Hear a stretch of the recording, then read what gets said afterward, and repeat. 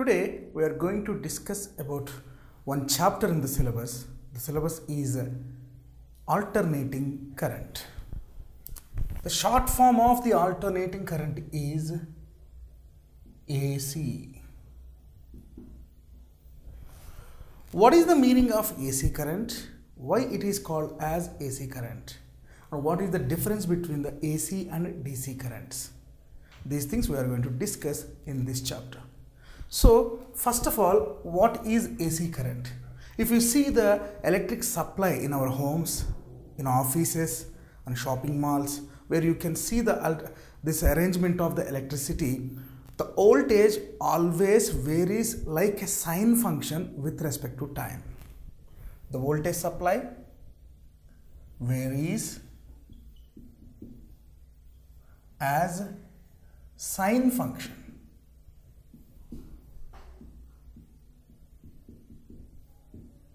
with time. If any voltage applied is varying as sine function with respect to time, that voltage is called alternating voltage.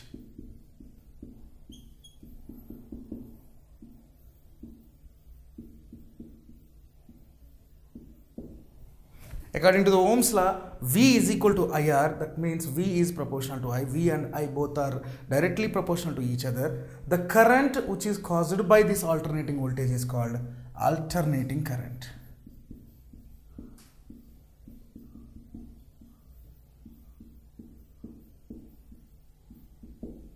What is the need to introduce this concept to the society? Initially, before the invention of AC, one current is there. What is this DC? Direct current.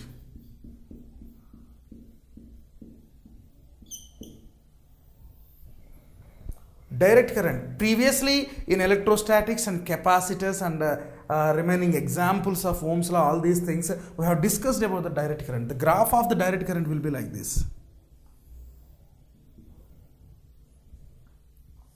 Straight line. Direct, no variations in the direction or no alternations in the direction. But for AC, the graph will be like this. With respect to the time interval, it is changing the direction. That is nothing but the alteration or alternating current. This is the graph of the AC. What is the need to introduce this AC concept? DC currents won't travel to the longer distances. If you have a wire of lengthy wire, suppose this is the length of the wire and this is another wire which is having some length more. Let us say this length is L, this length is 2L. Whenever this L length conducting wire connected to a battery and this 2L lengthy wire is also connected to a battery, it is better to keep one plug key here. In those cases, see the length. Resistance is directly proportional to length. That means in this lengthy conductor, the time taken to reach the charge carriers from one end to another end will take more time. When means the charge carriers are the charged particles which are in this power supply, nothing but the battery, takes more time to travel. While they are traveling to the longer distances, they will lose the energy. That's why whenever a lengthy wire is connected to a battery, it is very difficult to get the same strength at the end. But in case of alternating currents, this one, the current can travel to the longer distances, longer distance travel.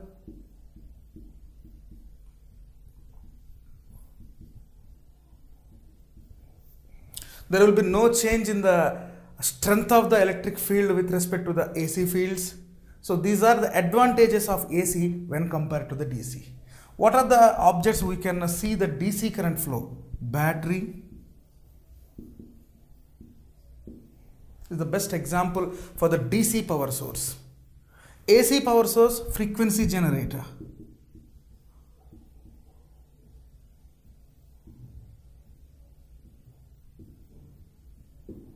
So the alternating current what we are experiencing in our homes and offices and the different areas where we are watching in our daily life, this AC current always possesses with some frequency. Now in this lesson, up to now we have discussed about the advantages of AC with respect to the DC. AC can travel to the longer distances, and if this is the case, the frequency is also generated within the AC current.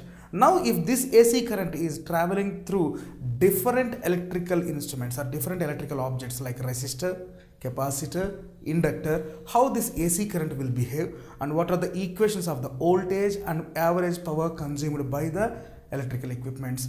Now we are going to discuss about these things with respect to the phase diagrams. Now we will see an AC voltage is applied to a resistor. What is the voltage through the resistor? Current through the resistor, maximum current, maximum voltage, and RMS values of the currents and voltages. These all things we are going to observe now. For this purpose, let me check a circuit diagram for this. This is a resistor.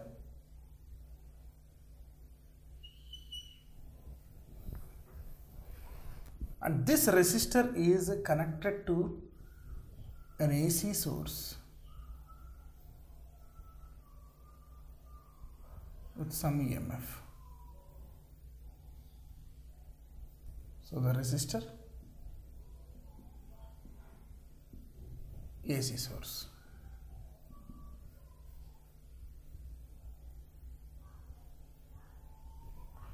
This AC source of variable frequency, this is the symbol of the variable frequency, is connected to a resistor. So AC current supplied to a resistor.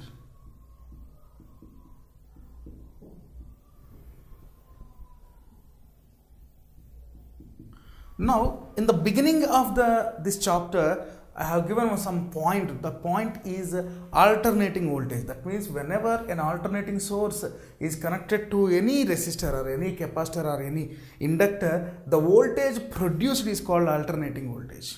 Alternating voltage is a function of sine with variable frequency with respect to time. Therefore, Ohm's law.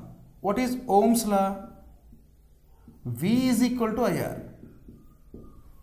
But in case of AC voltages, this equation changes like this. Vm sine omega t is equal to IR. Therefore, I am keeping I here and I am bringing R to the left hand side of the equation. Therefore, Vm by R into sine omega t is equal to I. So we can write V by R is equal to I and Vm by R is equal to Im.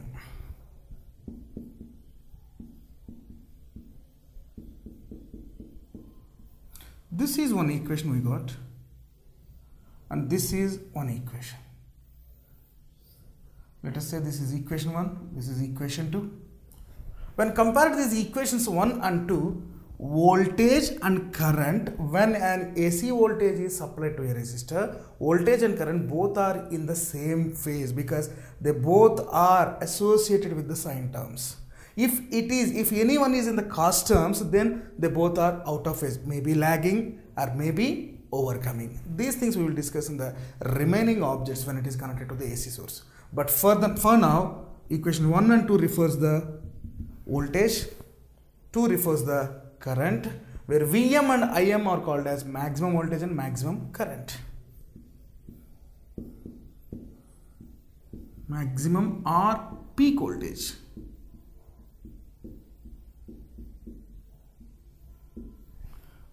Im also maximum or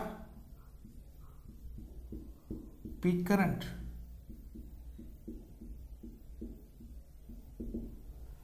They both are in same phase because they both associate with the sine function. From 1 and 2, from equations 1 and 2, what we can say? Voltage and current are in phase. Maybe the amplitude difference will be there. Maximum current difference and the amplitude of the maximum voltage when you draw with respect to the VI graph, the diagram is called Phasor diagram.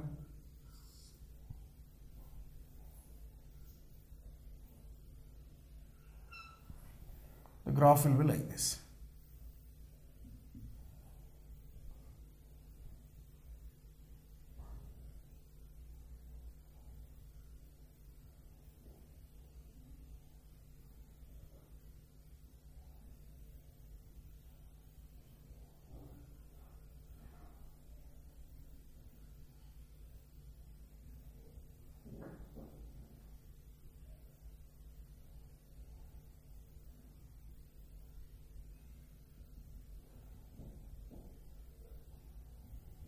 Maybe this is IM, this is amplitudes may be different, but this I and V both are in the same phase. This is the way to represent the phase diagram, phase relation between the two physical quantities which can exist in the alternating current. These type of diagrams are called phasor diagrams.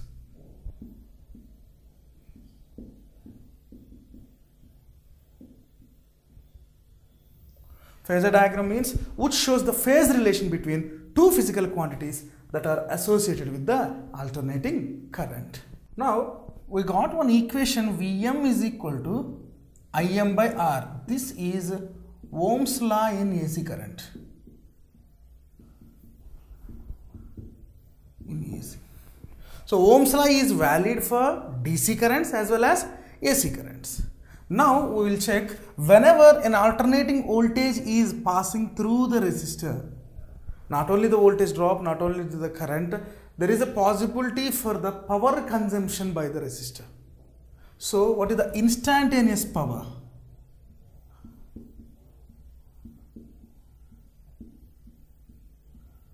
Power dissipated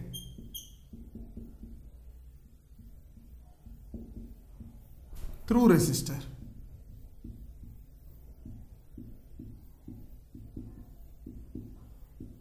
is equal to P is equal to, what is the formula of the power? I square R, because you are relating the I and R. We know that I is equal to Im sin omega t, and I am substituting this I value in this equation. Let us write this equation number 3. So therefore P is equal to Im square sin square omega t R. But in case of AC voltages,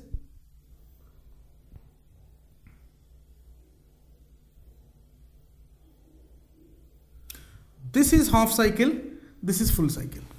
What is the power consumption did, or what is the power dissipated in the whole cycle, or the average power consumed in for a total cycle? How much it is, we are going to find out.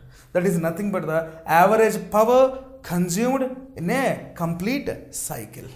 So whenever it is like this, we can say it as 0, this is pi, this is 2 pi, and this axis is omega t.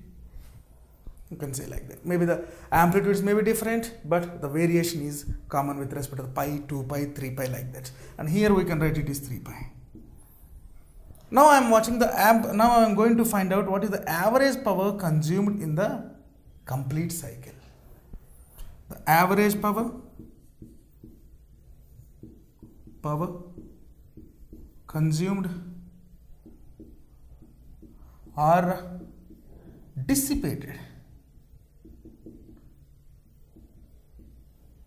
Average power consumed or dissipated in a complete cycle is equal to, this is the symbol. Any physical quantity kept in between these two type of brackets, that is nothing but the average value of that physical quantity. Means we are going to find out the average value. So therefore is equal to, average value of P is equal to average value of Im square sin square omega t r, or we can write Im square r sin square omega t. I am writing Im square r outside and I am finding the average value of sin square omega t is equal to average value of p. So therefore again average value of p is equal to Im square r into what is sin square omega t? 1 minus cos omega t by 2.